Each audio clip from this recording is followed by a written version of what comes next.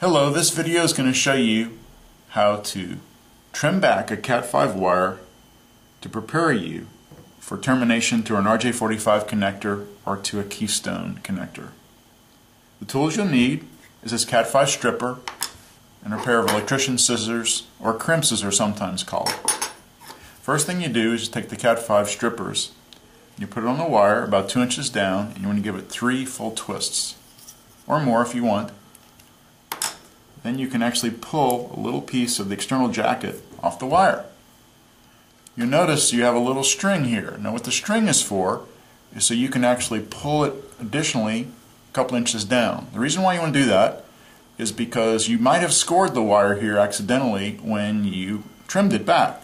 So this way the actual wire you're going to be using doesn't have any abrasions on it or cuts or anything that could possibly compromise your final connection when you do it. You notice you have 4 pairs of wires here: orange and white, green and white, blue and white, and brown and white. But you still need to separate these wires a little bit. I'm going to cut a little excess of string off, and you can use the little piece of jacket that you cut off initially, and you put it on one of the 2 wires, and as you move it down you can separate these very easily.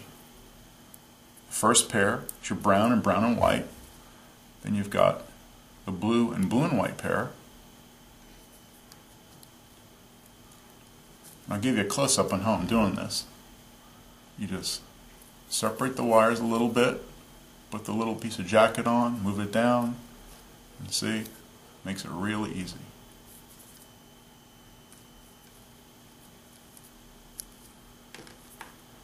So you've got your 4 pairs of wires, and now you are fully ready and prepared for either your RJ45 or Keystone jack connection to be made.